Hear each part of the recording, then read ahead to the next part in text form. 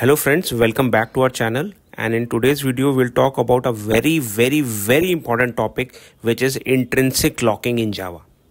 So we will understand what is intrinsic locking, what is the concept of state in Java, and what is synchronization, and some commonly asked interview questions around it. So first of all, let's understand what is state. Suppose you have a student class, you have some properties in it like name, age, height, and all these properties are mutable in nature. For example, you have a string builder for name, you have an integer object for age, and a double object for height. So as you can understand that these properties are mutable, they can be changed. Okay, so what is the meaning of state? The meaning of state in Java is the values that these variables hold at any particular time. Suppose name is Sumit, age is 30, height is 5 feet 6. So this is the current state. This can change as well. Okay. So this is, what is called state in Java. Generally when I try to interview a candidate on multi-threading, the basic and the most elementary question that I ask the candidate is, suppose I have this student object. In one of the thread, I update its value. Maybe I increase its age by 1 year. I change the age to 31. And in another thread, I try to check what is the age of this student object. So what will I see? Will I see 30 or will I see 31? So some of the candidates say, of course, 31 because you updated it in one of the threads. Some of the candidates are confused, so they say 30. But the correct answer is there is no guarantee. There is no guarantee whether you will see 30 or whether you will see 31.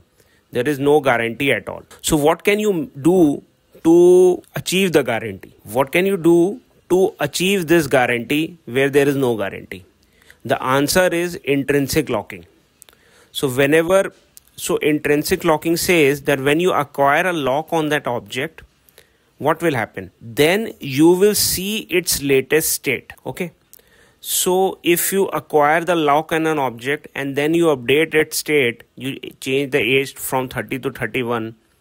So first of all, you are seeing the correct state that was already there.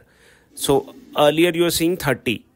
You can be 100% sure that its existing age is 30 and I have to add 1 year to its age, so its new age will be 31. Otherwise, if you don't acquire the lock and you simply read the object and you get 30, you cannot be 100% sure that its correct age is 30 and no other thread in the system has already updated its age to another value. How can you be sure? The only way to be sure is to acquire a lock on this object, which is called intrinsic locking. It is achieved using the synchronize keyword. So you need to synchronize on this particular student object. When you enter the synchronize block on this student object, you can be 100% sure that the initial state that I will read of this object will always be the most updated one. So you have been asked to add 1 year to the student age. When you read, you get 30. You can be sure, yes, it is the latest value. You add 1 year and it becomes 31. Now, after updating this object, you release the lock. And now another thread tries to read this student object. But again, if it doesn't acquire the lock, then it may still read the stale value. It may still get 30 as the age. So what do you need to do to read the correct age of this student object? You need to lock again. You need to synchronize again. Again, access the intrinsic locking feature. And once you enter the synchronized block of the student object, you can be 100% sure that the age that I am reading of this student object is the latest one, is the most updated, is the correct age, which is 31.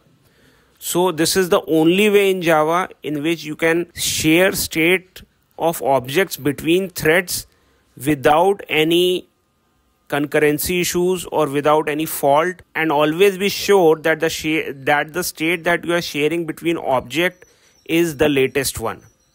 So always remember, you need to synchronize before you read as well to be sure that you are accessing the latest state of a particular variable. I hope you like this video. Please show your support to our channel by liking this video, sharing more and more in the comment section what do you want to see from us, and we'll be happy to produce more and more content according to your expectations.